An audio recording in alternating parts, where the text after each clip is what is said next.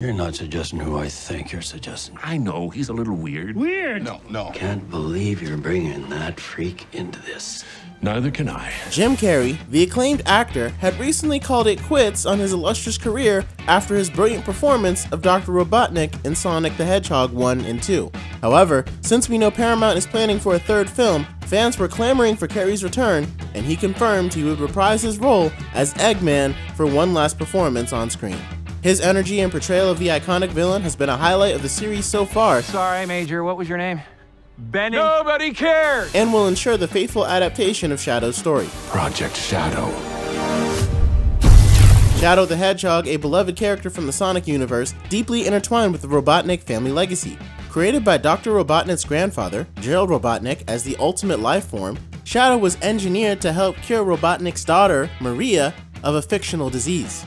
However, the cure was never found, and Shadow was imprisoned by the military for years. Jim Carrey's return as Dr. Robotnik is crucial for the faithful adaptation of Shadow's arc. Without Robotnik's presence, Shadow's story would have to be drastically altered to fit the narrative.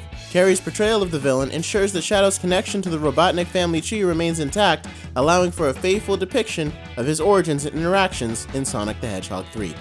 Of course, there is worry that doing an exact adaptation of the Sonic the Hedgehog 3 game could prove to seem redundant to the second film. After all, in Sonic the Hedgehog 2, Knuckles was a powerful adversary turned ally by the end of the film, and if Shadow follows the same arc, the film will seem like a rehash of the same plot.